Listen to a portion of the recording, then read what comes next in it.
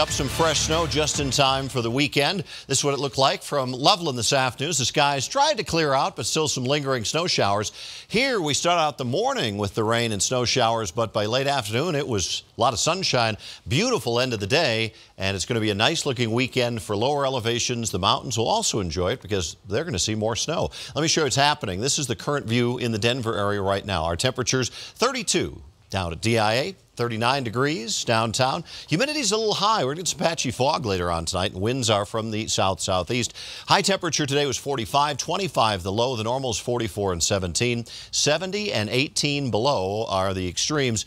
So here's the situation. Rain showers mixed with a little snow moving out over eastern Colorado. A few lingering snow showers in the mountains right now, but a whole lot more moisture coming in across the southwest. Look at the rain and the snow in Arizona and New Mexico, down into California. The jet stream winds are just bringing in a big pipeline of moisture from the Pacific Ocean. It's going to dive down across the southwest. We'll see snow in the mountains tomorrow, especially south of Interstate 70.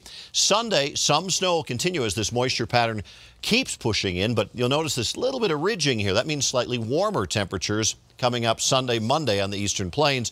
But then this trough out here, that's going to drive in here Monday night into Tuesday. That is what's going to bring Denver a few inches of snow. At the surface tonight, we do have a low pressure area out near Las Vegas. That's going to drift down to the south. It's fairly weak, but it will keep snow in the high country for tonight and for tomorrow. Lows are going to be in the teens and 20s on the plains with patchy, dense fog. Single digits and teens with some snow showers in the mountains. Front range numbers generally will be upper teens to low 20s. Tomorrow, there's the fog, especially northeast of the Denver area.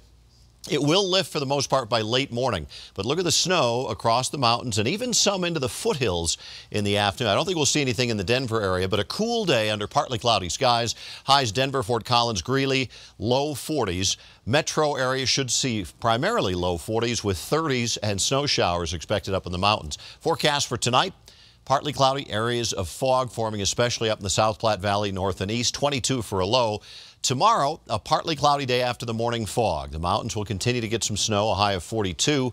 Sunday, Monday, slightly warmer temperatures with that southwesterly flow aloft. Mountains will continue to get some snow through the weekend into Monday. Then Monday night and Tuesday, looks like we'll get our storm here in Denver. I'd imagine maybe about 3 to 5 inches of snow.